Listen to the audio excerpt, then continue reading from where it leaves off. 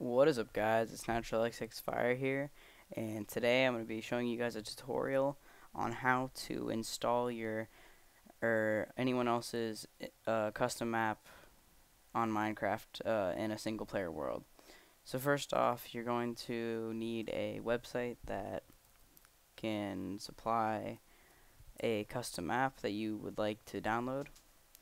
I use minecraftforums.net. I will put a link in the description of it so you guys can use it. Once you get to the website, you go to the forum tab, and once you get there, you scroll down until you see maps right there. Click it, and there will be a bunch of custom maps that you can choose out of. I chose I'm not even gonna look for it, but I chose one called Crash.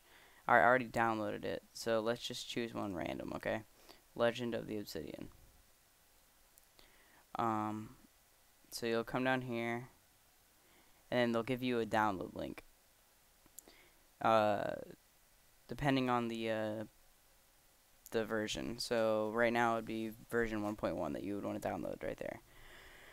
So once you do that, you'll click download and you'll start downloading. If you have WinRAR, you'll come out with a file looking like this on your computer. Double click it and it'll come up with a screen like this.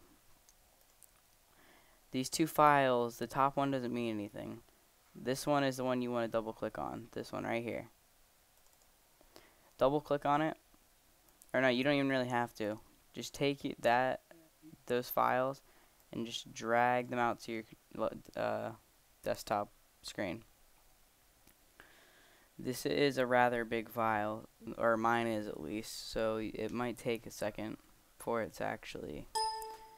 Okay, now that that's done, you're gonna minimize this, and now you have this file that's unzipped. This is zipped, so you can...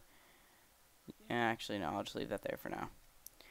So then you're gonna open this is a Windows only download, by the way. Sorry for the Macs, but no, not having it. So once you open the start screen, you're gonna type in %APPDATA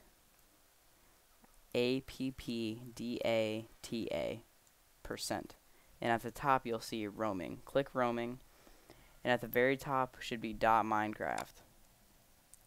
Open up .minecraft and you'll see saves. Take the unzipped crash files and drag it into the saves part of the Minecraft. That should be good. To double check though, you should probably run your Minecraft and